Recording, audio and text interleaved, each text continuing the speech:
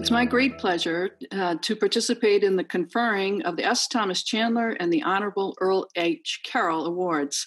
These are presented to students who will be entering the public sector or public interest careers upon graduation.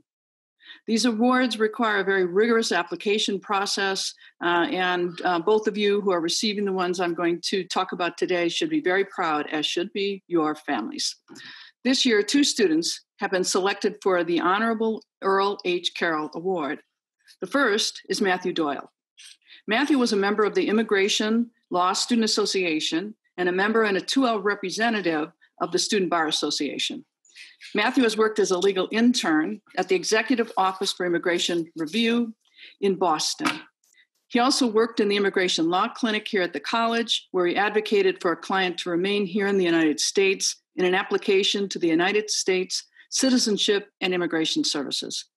And most recently, he served as a judicial extern for Judge Eric J. Markovich, a U.S. District Court judge for the District of Arizona.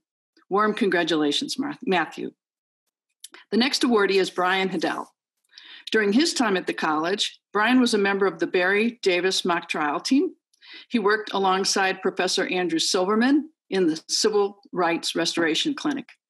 Also, over the last 2 summers, Brian worked as a summer intern in the Pima County Public Defender's Office, which is terrific because he intends to join the Pima County Public Defender's Office upon graduation as a public defender in order to pursue his passion for criminal defense and criminal justice. Brian, Matthew, we are so proud of you. Warm congratulations. I know you're both going to be very appropriate people to honor the legacy of Judge Earl Carroll. Congratulations and have a wonderful graduation virtually.